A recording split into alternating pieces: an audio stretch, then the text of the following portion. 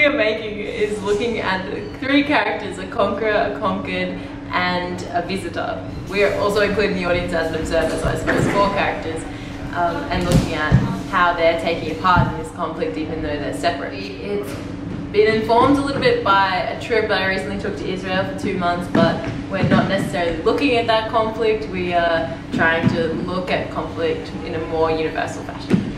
We've worked heavily with task work and a lot of improvisation scores because I like how the dancers have to stay really present and in the piece when they're making decisions as we go in a performance setting.